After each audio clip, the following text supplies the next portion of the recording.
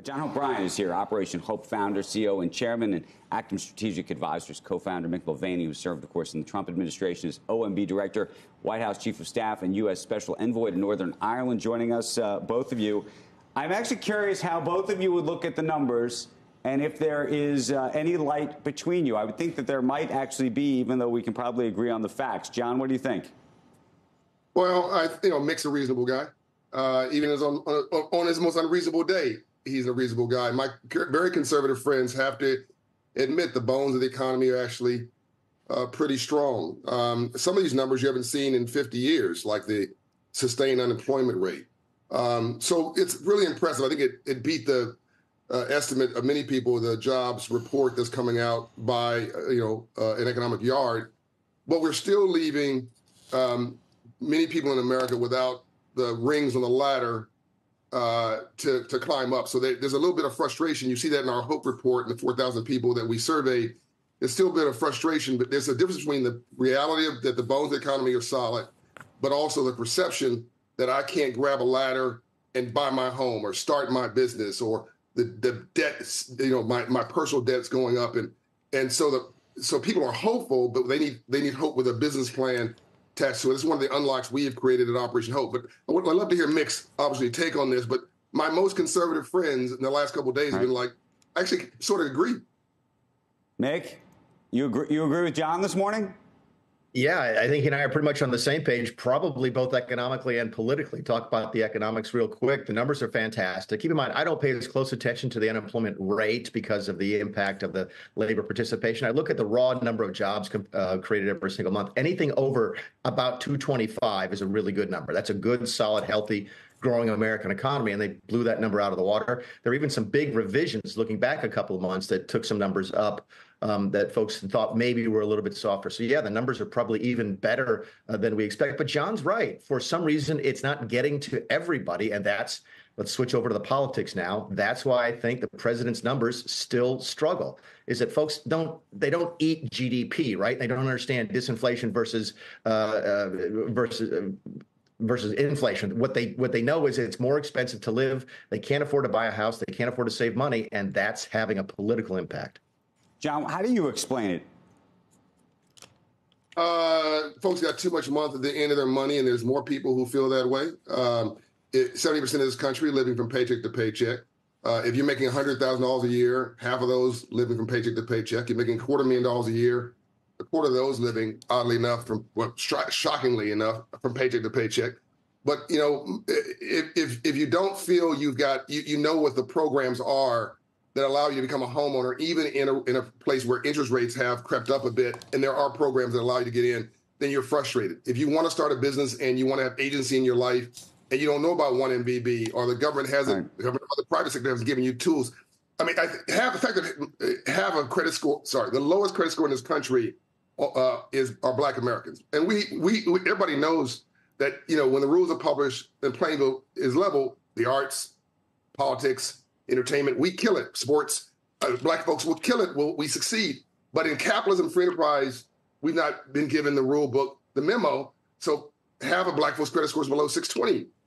Andrew, it means when we get up in the morning, we lock out the free enterprise system.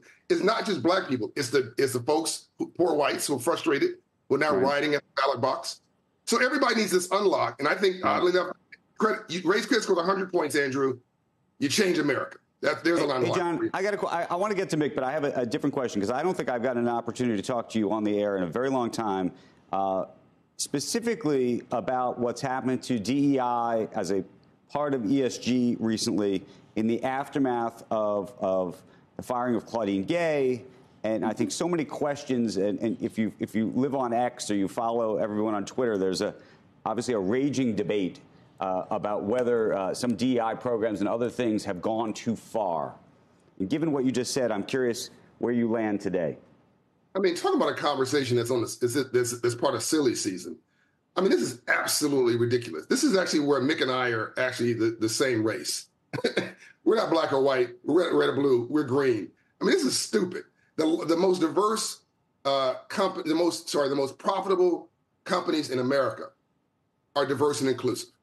The most profitable regions in America are diverse and inclusive.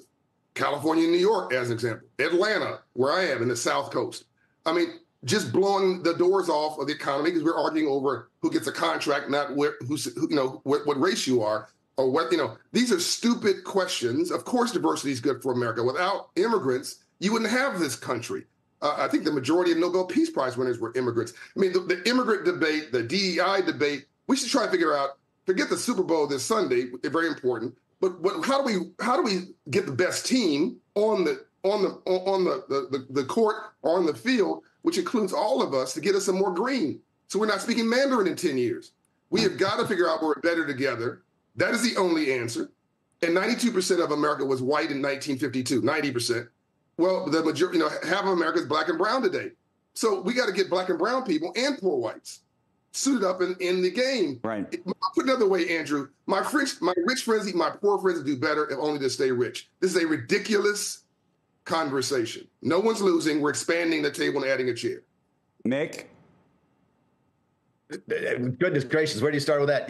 Listen, I love Hope Bryant in the morning. It makes me feel better about being an American. We can have a long discussion, Andrew, about DEI. It's actually, John mentioned a couple of times, diversity and inclusivity. The thing that has always worried me about DEI is the equity, because I don't know what it is. I know what equality is. I know what the law means when it's supposed to be equal.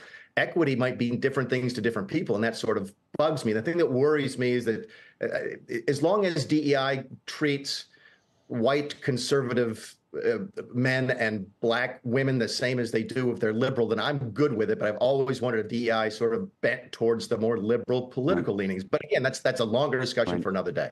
Mick, real quick, this one's also longer for discussion for another day. If a deal is reached on the border, Ukraine and Israel this week, and I don't know whether you think there's even a shot at it, is that bad for former President Trump? Or there's such a view that he doesn't want this to happen? I don't know if you agree or disagree with that. Is it good for President Biden?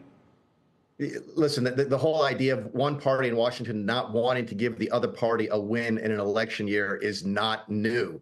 We did it to Barack Obama. They did it to Donald Trump when I was in the White House. That's not new. So I don't think that factors in. What I think factors in is not the politics of the next election, but the politics of this particular bill. The dollars just keep going up. It went from $100 billion to $118 billion. It still sets a threshold, I think, of 4,000 people crossing a day. So that's more than 1 million Americans every single day or every single year coming over illegally. That's going to be the problem with the bill, as much as the politics of the 2024 election. No, I do not think it has a chance to pass.